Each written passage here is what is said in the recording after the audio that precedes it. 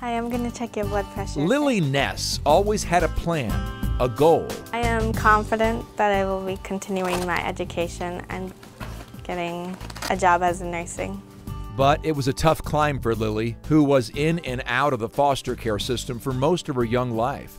And when she finally found a home, both of her adoptive parents were diagnosed with cancer. Lilly dropped out of high school to care for them. Well, my parents died of cancer, both of them, so that's why I wanted to go into nursing. She still had the plan, still had the goal, but I had a job at a gas station, and I did not have my high school diploma. I was a high school dropout.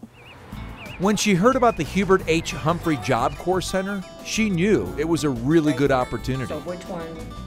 And they had the training that I needed, get a career, not just a job.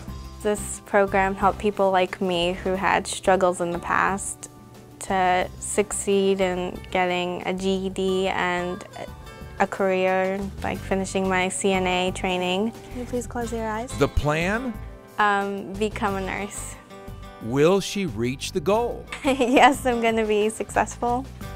I'm planning on doing more schooling and becoming a nurse. I like the medical field because I like helping people. I feel like that is my calling.